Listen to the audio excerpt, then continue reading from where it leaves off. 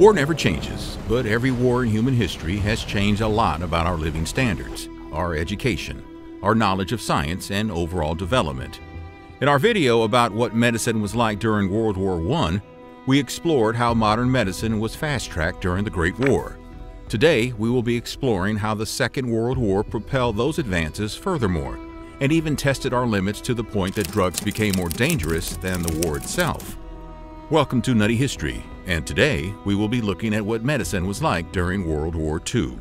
Viewer discretion is advised for this video, as some of this video may be offensive or disturbing. We, the makers of this video, in no way support or condone the actions of the subjects featured.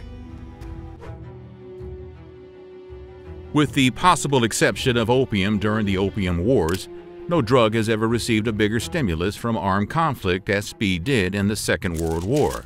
We have made a video about this subject in the past explaining how Pervitin, a privately manufactured brand of speed, was the cause for both the rise and the fall of the German army, with almost the entirety of German forces being hooked on it for a certain period of time. But using this so-called miraculous drug to turn soldiers into super soldiers wasn't a one-sided affair. Medical officers on both sides distributed these speed stimulants to keep weary soldiers awake for days at a time, to enable troops to perform longer under punishing conditions, and to deaden the horrific and debilitating effects of shell shock and post-traumatic stress disorder. Originally marketed as recreational pick-me-up tablets to rival soft drinks such as Coca-Cola, Pervitin became popular in Germany and soon found its way into the Nazi Party.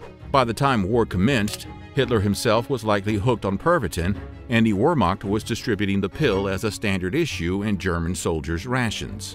By 1940, Pervitin was widely distributed among pilots in the Luftwaffe to prepare them for the rigors of long missions, or to ward off sleeplessness and hunger if their planes were shot down. Under Pervitin's influence, German forces were zooming across Europe, giving enemies no time to prepare, a warfare strategy that was called Blitzkrieg. After British intelligence discovered Pervitin tablets in a downed German plane, officials hatched a plan to fuel Allied soldiers with a similar chemical advantage. They settled on the amp called Benzedrine in the form of tablets and inhalants. It was officially sanctioned by Britain's Royal Air Force for use in 1941 and was meant to be supplied at the discretion of the medical officer attached to the squadron or airbase. Under the orders of General Dwight D. Eisenhower, the American soldiers who landed in North Africa in 1942 were also operating under the influence of speed. France, on the other hand, was the first country to reject the dangerous drug, and soon voices of concern were rising in Britain as well. The biggest downside of speed was dependence and addiction, of course. Providing soldiers with daily doses inevitably made them and their performance dependent on speed. When the supply dried up, shortage and withdrawal caused chaos among ranks of soldiers. The symptoms like nausea, hallucinations, anxiety, depression, and diminution of cognitive capacities were rampant, especially in German camps. A lot of experts have considered Pervitin as one of the major causes of the fall of the German army. The only good outcome of the involvement of speed in the Second World War was that the world became aware of the side effects of the drugs and regulations were launched all over the globe against their use. Military surgery was in dire need of reformulating its principles from the ground up and to be reapplied to modern battlefield medicine. The goal was to reduce instances of death, deformity, and loss of limbs to a level that was previously unattainable. The medicine men of the era managed to do so by reorganizing the surgical services to be adaptable to prevailing conditions and providing appropriate medical care to those who needed at the earliest possible moments. During the war, surgery techniques such as removing dead tissue resulted in fewer amputations than at any time. Sir Archibald McIndoe, a New Zealand-born surgeon, found himself working with pilots horrifically burned in their planes during the Battle of Britain.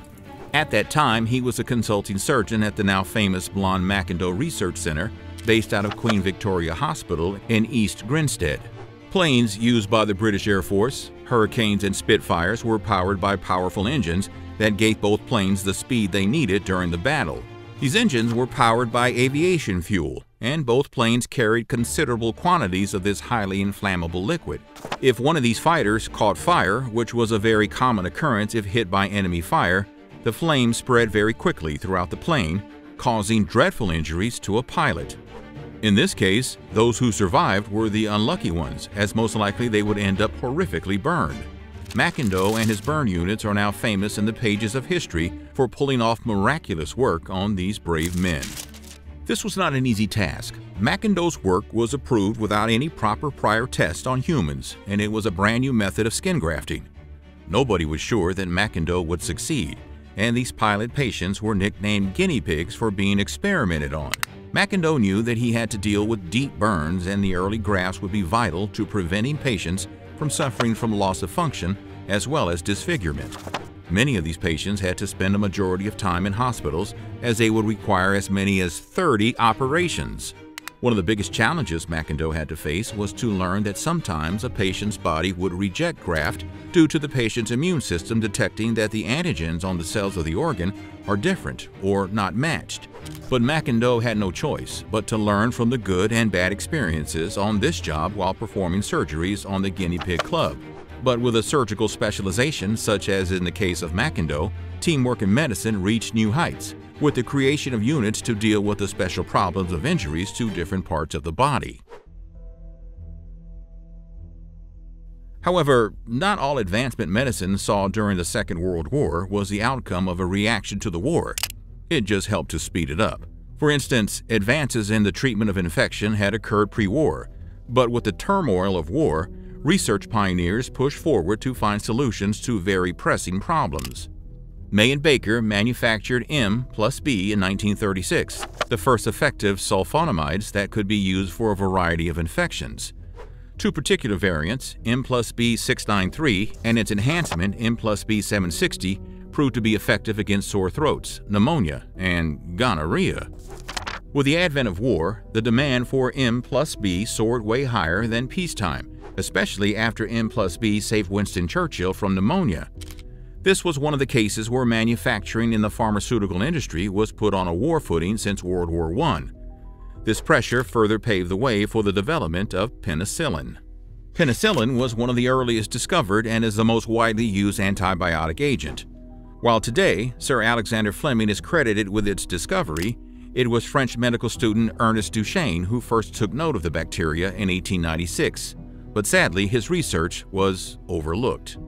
Antibiotics are natural substances that are released by bacteria and fungi into their environment as a means of inhibiting other organisms. One can think of it as chemical warfare on a microscopic scale. Duchesne's important discovery would have been lost in history if Fleming had not observed a plate culture of Staphylococcus that had been contained by a blue-green mold nearly 3 decades later in 1928. A trained biologist, Alexander Fleming, noted that the colonies of bacteria adjacent to the mold were being dissolved. This piqued Fleming's curiosity, and he decided to grow the mold in pure culture. From that culture, he was able to see that colonies of the bacterium Staphylococcus aureus were being destroyed by the mold Penicillium notatum, proving, in principle at least, the existence of an antibacterial agent. This proved Paul Willemin's theory of antibiosis process true, that life could be used to destroy life. While penicillin had been discovered pre-war by Sir Alexander Fleming, it took the war to force companies to develop a way of making the highly effective medicine on an industrial scale. The soldiers who got wounded in the Second World War could be saved from infections thanks to Howard Florey and Ernest Chain, who shared the Nobel Prize for Physiology or Medicine in 1945 with Alexander Fleming. By the end of the war, the impact of penicillin was so big that the research into penicillin resulted in the development of multiple strains. But during the war, the mass production of penicillin was always of great importance to the Allies, yet it was also a difficult thing to achieve. Penicillin was used in mass after D-Day on wounded men, and it was found to be especially effective against gangrene. Despite the changes in warfare, one problem that barely changed was the time lapse between when a man was wounded and when he could be operated on by a surgeon. In the British Army, the average time lapse was acknowledged to be 14 hours. Before the use of penicillin, such a period allowed a wound to fester. With the use of penicillin dressing, the chance of a wound getting infected was vastly reduced and survival chances were greatly increased. Interestingly, penicillin wasn't the only medical wonder that was made possible by an accident during this time. While wars between nations, communities, and ideologies can never be good, there are some worthy causes for going to war. Cancer is one of them, and we have been at war with this disease since the Second World War thanks to an accidental discovery with a tragic origin. On December 2, 1943, German forces attacked the Italian port town of Bari. The onslaught cost at least 1,000 lives and sunk 17 ships. One was carrying 2,000 bombs loaded with deadly mustard gas. As sailors tried to swim away from the disaster towards the safety of the shores, the gas, which was actually in liquid form, mixed with oil from the sinking tankers to create a deadly slick that clung to sailors' skin. Many who made it to the local hospital were greeted with blankets to wrap around their poison-soaked clothing, sealing their fate as they awaited care. The agony set in hours or days later. By dawn, many patients had developed red, inflamed skin and blisters on their bodies the size of balloons. Within 24 hours, the wards were full of men with eyes swollen shut. The doctors suspected some form of chemical irritant, but the patients did not present typical symptoms or respond to standard treatments. Stunned nurses found themselves surrounded by swollen, blistered patients, temporarily blinded. Then, without warning, patients in relatively good condition began dying. These sudden, mysterious deaths left the doctors baffled and at a loss as to how to proceed. Stuart Alexander, an American expert on chemical weapons, was called in to explain the mysterious ailments plaguing the Bari survivors. The deadly cargo in Bari's harbor was a fiercely guarded secret. The Geneva Protocol had banned the use of chemical warfare in 1925, but this shipment was there in case of the need to retaliate if Hitler would resort to chemical weapons. Despite the British Port Authority's denials, Alexander quickly diagnosed mustard gas exposure. On December 11, 1943, Alexander informed headquarters of his initial findings. Not only was the gas from the Allies' own supply, but the victims labeled dermatitis NYD, as in not yet disclosed, had suffered prolonged exposure as a result of being immersed in a toxic solution of mustard and oil floating on the surface of the harbor. While Alexander's report was immediately classified and a cover-up was launched, 83 of more than 617 casualties who suffered from gas exposure at Bari perished. But not before Alexander made a startling discovery of the toxic effects on white blood cells that he included in the report and caught the attention of his boss in the Chemical Warfare Service, Colonel Cornelius P. Dusty Rhodes. Dr. Rhodes was head of New York's Memorial Hospital for the treatment of cancer and allied diseases in his civilian life. As the cases of Bari demonstrated mustard's suppressive effect on cell division that suggested mustard might have the potential to be used to inhibit the fast-multiplying malignant white cells that can invade and destroy healthy tissue. Based on Alexander's landmark Bari report and a top-secret Yale University clinical trial that demonstrated that nitrogen mustard could shrink tumors, Rhodes was convinced the harmful substance, in tiny, carefully calibrated doses, could be used to heal. Rhodes then persuaded the General Motors tycoons Alfred P. Sloan and Charles F. Kettering to fund the Sloan-Kettering Institute for Cancer Research in 1945. The aim was to create a state-of-the-art laboratory staffed by wartime scientists to synthesize new mustard derivatives and develop the first medicine for cancer known today as chemotherapy. In 1949, Mustargin, or mechlorothamine, became the first experimental chemotherapeutic drug approved by the FDA and was used successfully to treat non-Hodgkin's lymphoma.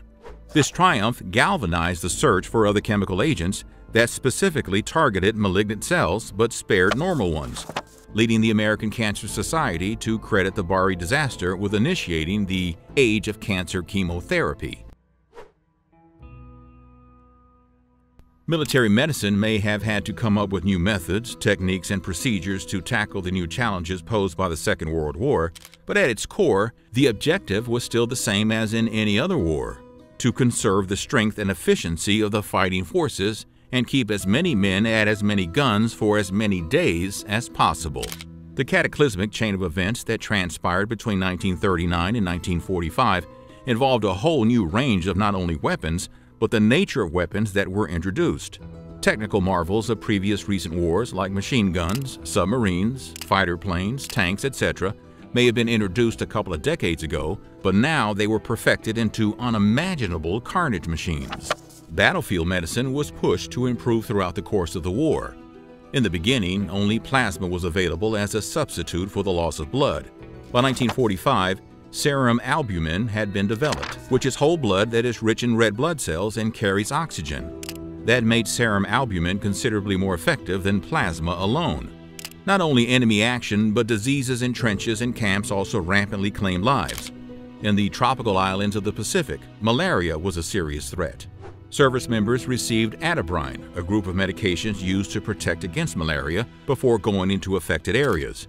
In fact, under the leadership of Neil Hamilton Fairley, the first full-scale investigation was launched into mosquito bites using Australian soldier volunteers. Fairley showed that 1 tablet per day of mepacrin could keep malaria at bay. His work was matched by the Germans who produced Antibodies. Though German soldiers were not involved in tropical warfare, military personnel were also inoculated against smallpox, typhoid, tetanus, cholera, typhus, yellow fever, and bubonic plague, depending on where they were sent. Medics in World War II were the front line of battlefield medicine.